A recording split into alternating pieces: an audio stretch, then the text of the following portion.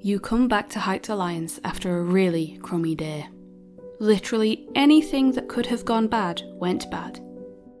To top it off, your support gear broke in the last few minutes of your training and it won't be fixed for another week.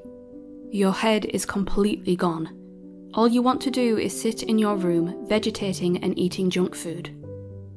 Luckily, there aren't many people around when you enter the dorm.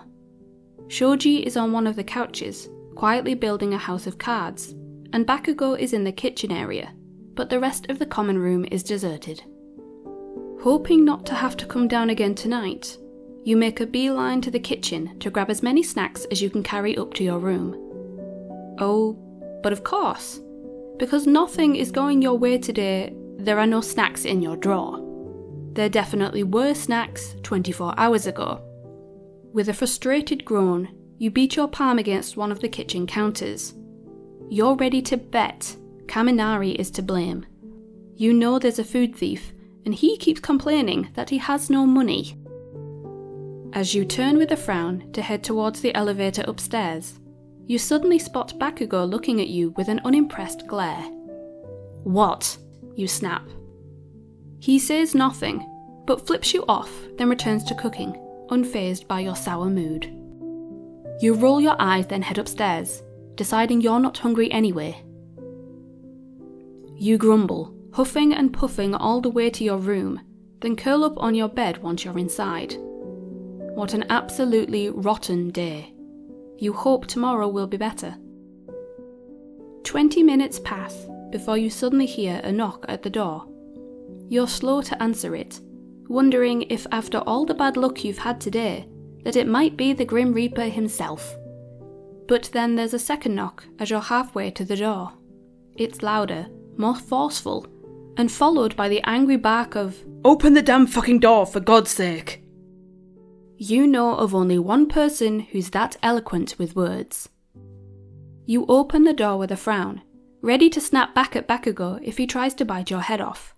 But to your surprise, you find him standing in the hallway with a neutral expression and 2 plates of food in his hands.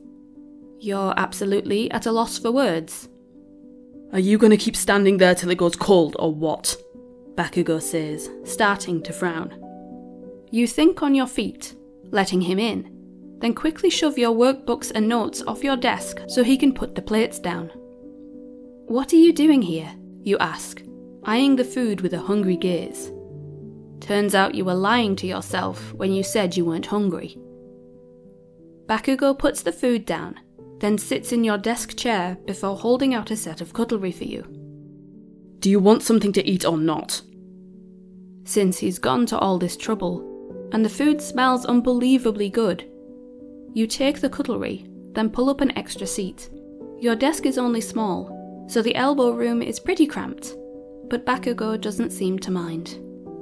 It's very strange sharing a meal with Bakugou, but not unpleasant.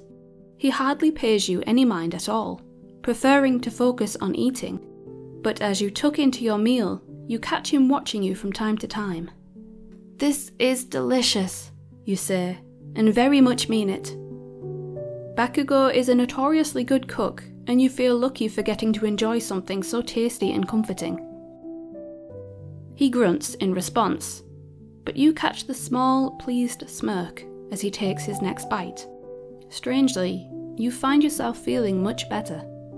Perhaps it's the food, or perhaps it's the company, but the weight of the day's troubles slip off of you. Sure, you've still got problems, but they seem much smaller when you're eating a meal that someone put in the effort to cook for you. You smile as you near the end of your food, and Bakugou catches it. "What?" he asks, scraping the last of the meal from his plate into his mouth. You shake your head, but your smile grows bigger. "Thank you. I think I needed this."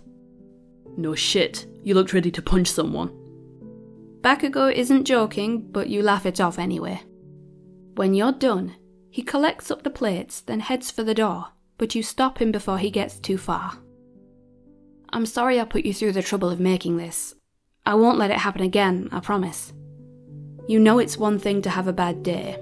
It's another thing entirely to make those issues someone else's problem.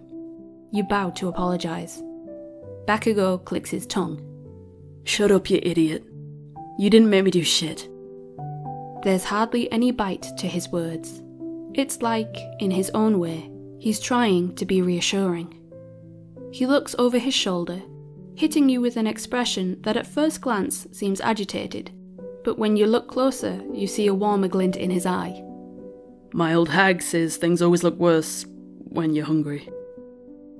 He opens the door and adds, without looking back at you, The next time you're feeling like shit, I dare you not to feel better after you've had my homemade lasagna.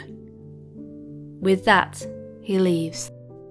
And you can only smile, feeling a swell of warmth in your chest from catching the invitation to eat with Bakugou again.